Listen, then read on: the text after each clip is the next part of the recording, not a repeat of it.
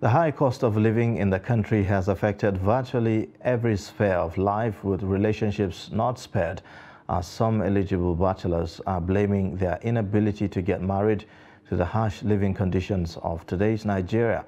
From Gombe State, Trust TV's Ibrahim Ismail reports that some young Nigerians in that state are lamenting how the high cost of living is affecting their relationships. The report.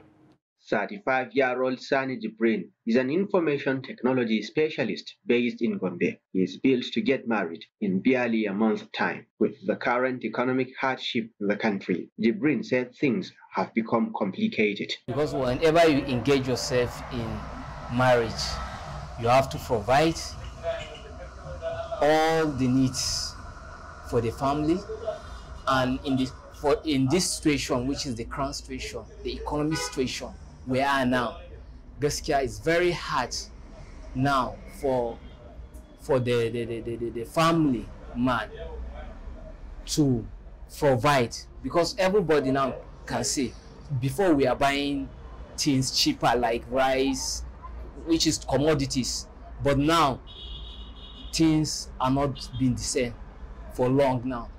And the money that we are earning, we are getting now, maybe you are earning maybe 50,000 a month.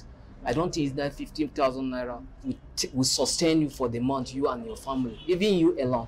He believes that most unmarried youth in the country cannot afford to cater for a family because of the high cost of living. Before you can plan a wedding with with 1 million naira, now you can't.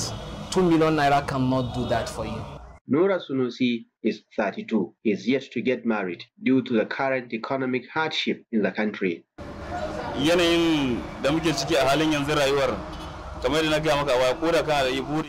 the current economic condition, if you don't have a job, you can't marry, because you can't keep a wife with nothing to feed her.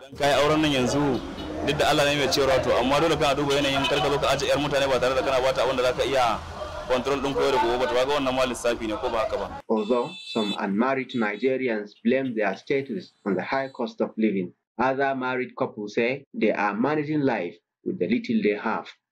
The idea of them, they should rise up, either you are a Muslim or you are Christian, follow the real religion, and always entering imam or pastor to advise you and make sure that you look for a job. Before you get a job, my youth of nowadays, they didn't respect their elders.